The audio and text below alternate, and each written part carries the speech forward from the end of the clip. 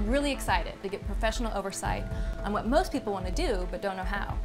And that's right, WORKMASTERS is going to guide you through the whole process. We're going to identify the critical steps, show you where you could go wrong, what you need to do right. We want to show you what a master electrician would do if they were installing it in your home. Awesome, let's do it. Okay, today's task, we're going to change out this existing fixture with a ceiling fan.